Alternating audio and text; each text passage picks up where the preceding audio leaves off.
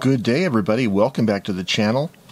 Well, so a lot of us are thinking these days about hard platens on typewriters.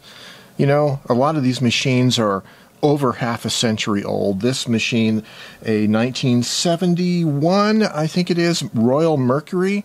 The quality of the machine is really like as if it was just out of the factory a week ago, except the platen is really hard. So one of the things you can do, obviously, is remove the platen from your machine and send it off to a place like J.J. Short and have it professionally recovered in fresh rubber.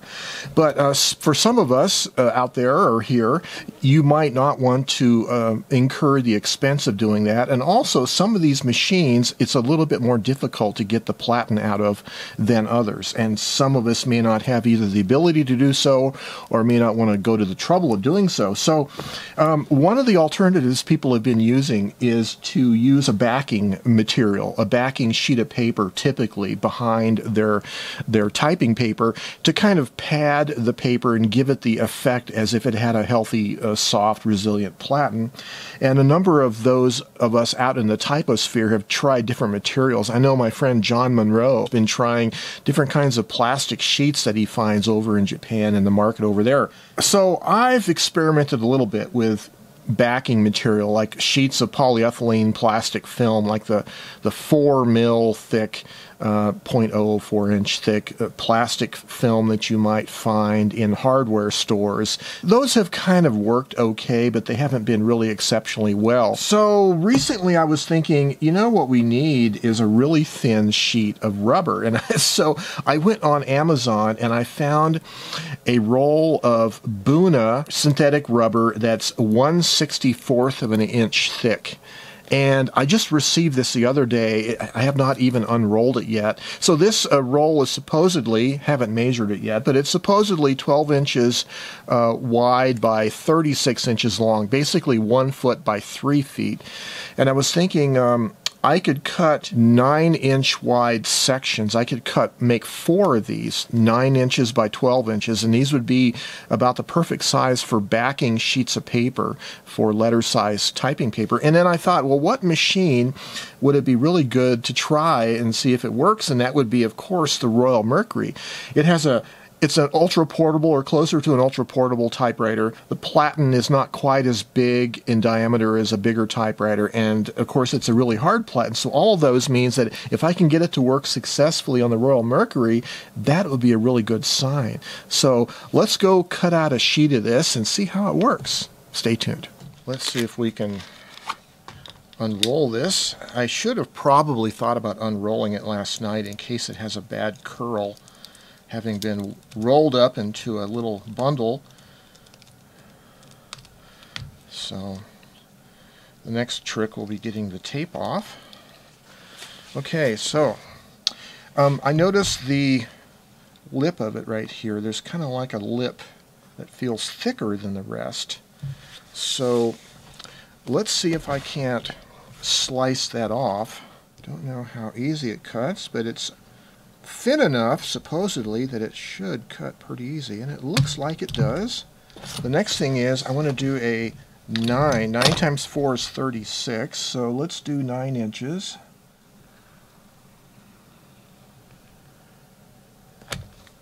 Well, that was fairly painless. I think the first thing we should do is do a test typing without the backing sheet. And so I'm using this fairly thin letter quality paper, writing paper.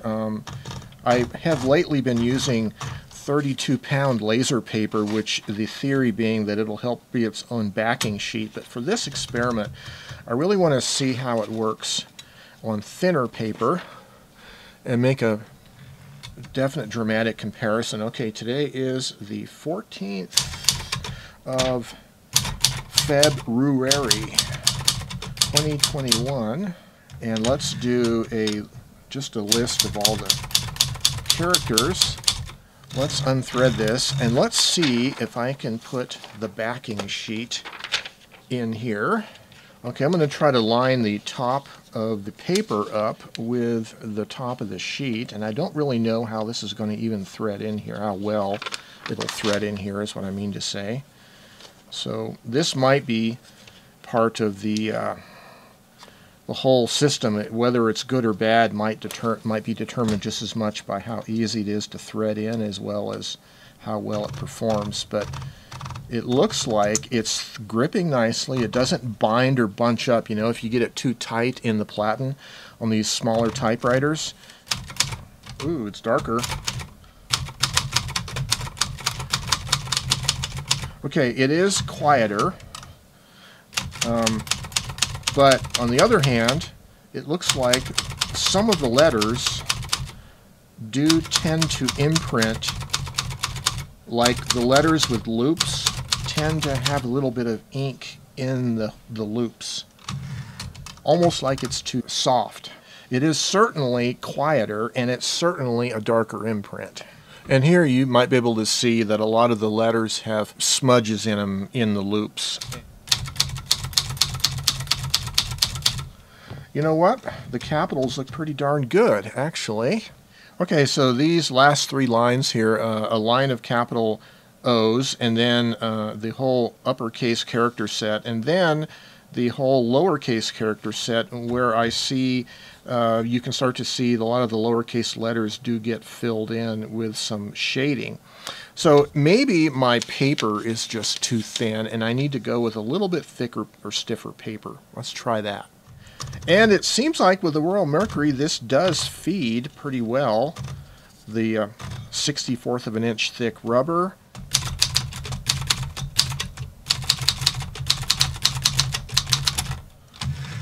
Looks like there's still some shading happening, but it's not as bad. Okay, so the next obvious thing to try would be the 32-pound laser paper itself. Let's see here. This is 32-pound laser paper. And again, if I use a lighter touch, it's generally pretty acceptable. There's just a minor amount of shading in some of these letters, but it's probably acceptable, and it certainly makes it quieter. Well, so I think I'm going to try the same test, two different heavinesses of paper with the rubber sheet with Royal Quiet Deluxe, and see if there's any different results. A single sheet of thin paper, the same sheet that we used initially on the Royal Mercury. Two Royals, two different manufacturers actually. The Royal Mercury being made by Silver Seiko in Japan. Looks like my little feed is a little crooked, but we'll just ignore that. Okay, so here we go. Nice and quiet.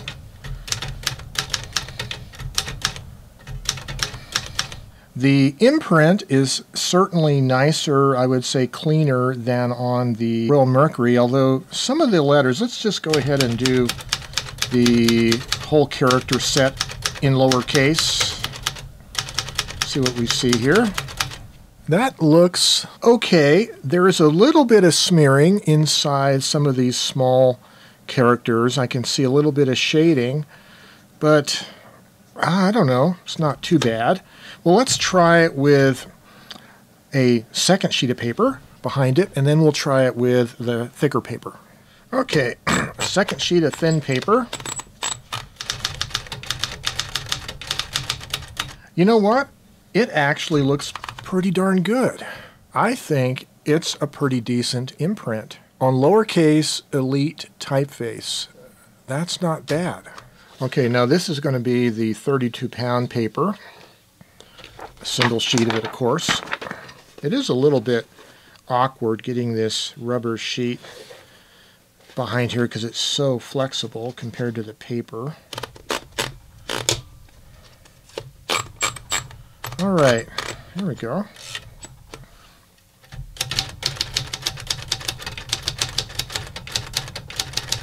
It's nice. It types pretty good. The sound of the typing is certainly quieter, and it's a good imprint. I'm pretty impressed, actually. Okay, let's see here.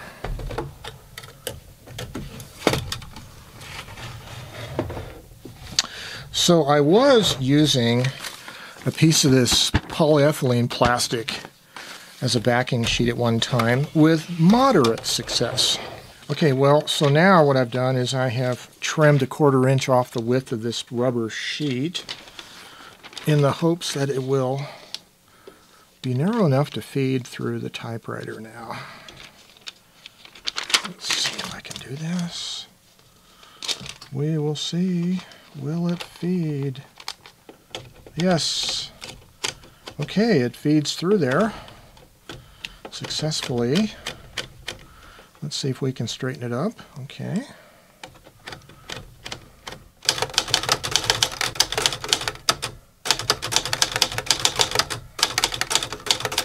Well, other than my typos from not being used to an AZERTY keyboard, it's really not that bad, actually. The imprint is noticeably better than it was before the last time I tried it. So, yeah, let's try a lowercase character test.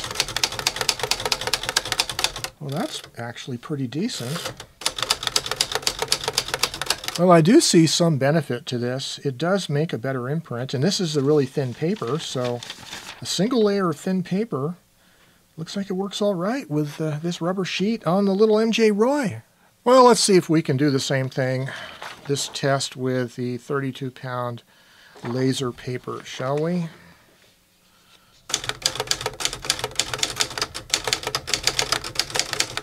That I actually like it. On this heavier paper, it actually becomes a usable typewriter all of a sudden. Well, I thought this was an interesting comparison between several different typewriters here, and using this 1/64 of an inch thick Buna rubber protective or backing sheet. It really does look like it works to various effects based on which typewriter you're using, but it certainly made the MJ Roy a more usable typewriter. The imprint is pretty adequate, especially with the thicker 32-pound laser paper. I thought it was pretty good. Royal Mercury, not quite so much, maybe because its platen is so much harder than these other two machines I was testing on. So it's going to require some experimentation if you want to use this, but I think it's certainly an inexpensive enough solution to try in case you want to try to make your hard platen typewriter a little bit more usable before you go to the trouble of removing the platen entirely and shipping it off and getting it recovered in fresh rubber. And actually, in all fairness to the Royal Mercury, it did give it a darker imprint, and it certainly was quieter in operation. All three machines had a distinctively quieter sound using it.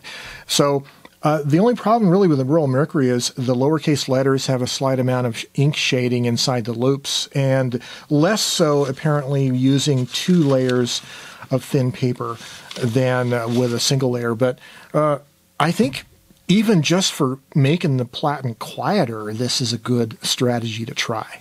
There you go, something to play with in this winter season when you might be stuck at home with waiting for snowstorms to pass or whatever. So drop a note down below, would you? I'd like to talk to you about this. Do you guys have any other kinds of backing materials that you like to try on your typewriters? I know some people have used construction paper, the heavy craft paper that kids like to use in school.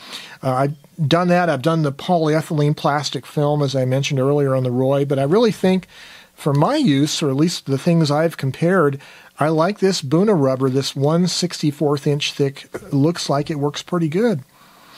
Well, guys, I wish you the very best this season. Stay creative, stay well, and have yourselves a great day. Bye-bye for now.